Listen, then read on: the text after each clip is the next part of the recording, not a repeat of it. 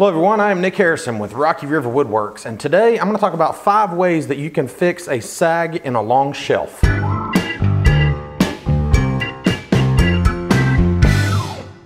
Before we begin, I want to remind you to like, comment, and subscribe. You can also find this article and more on my website at www.rockyriverwoodworks.com.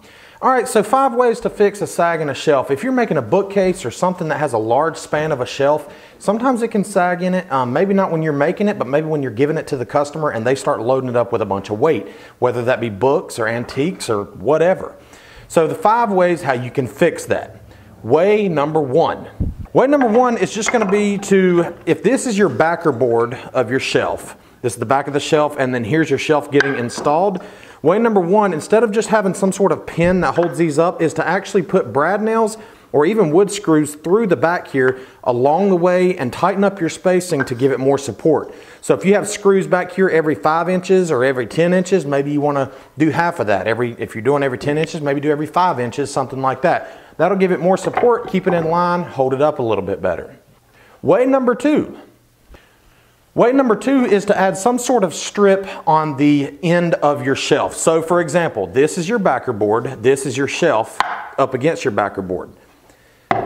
Keep in mind the backer board's still here. Add some sort of support here or here. This would be nice, especially if you're doing plywood shelves. It acts as an edge banding and also to kind of hide that edge, and it also gives some support. Come through the back, come through the front here, this way.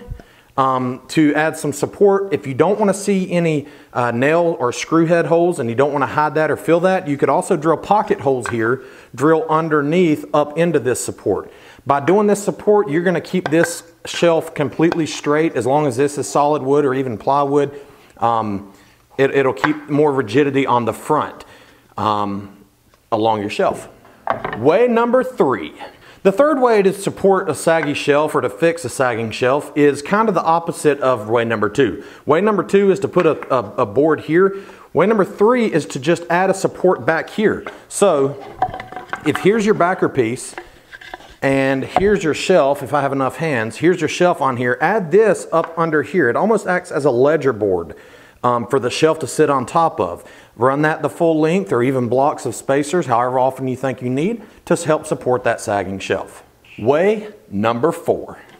The 4th way is to simply cut a dado in the back piece, in the backer piece. So a dado is just a groove like that will accept the shelf.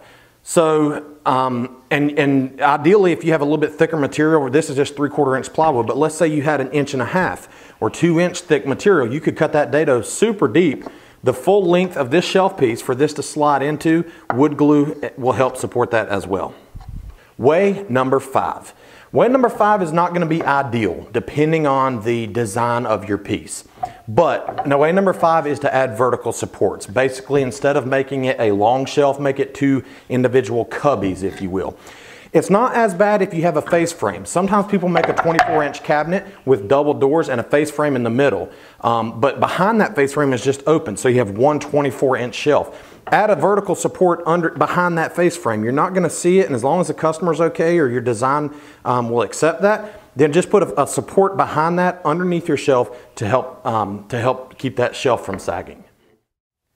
So those are my 5 quick tips on how to fix a sagging shelf. One thing about each one of those is they can be used in conjunction with each other. So try the less difficult or less invasive one first. If that doesn't work, step it up. Add 1 plus 2. Add my 3rd one plus the 4th one. Keep going until you get the rigidity that you need. Normally you're not going to do a shelf that's 6 feet long, but if you do, let me take that back. Normally you're not going to do a shelf that's 6 feet long with a really thin material without some sort of support. But if you do, like I said, just keep adding up the different ways that I talked about until you get something that is supportive and that will suit your needs. All right, everybody, thank you for watching this video. If you found value in it, hit the thumbs up button down below to like the video. Also leave a comment down below what you thought I missed. If my advice was good, if my advice was bad, leave that comment too. I don't care, I sleep like a baby. Also, don't forget to subscribe to my YouTube channel. Turn on the bell icon so you don't miss any videos that I put out. I'm trying to put out 1 video a week in 2021, and I'm gonna try my hardest not to skip a week. I got a late start because last week was my first video, but this week going forward, I'm gonna try to do a video every week. I don't think you're gonna wanna miss it. Thanks for watching. You can find me on social media at Rocky River WW. And again, you can find this article and more on my website at www.rockyriverwoodworks.com. Thank you for watching.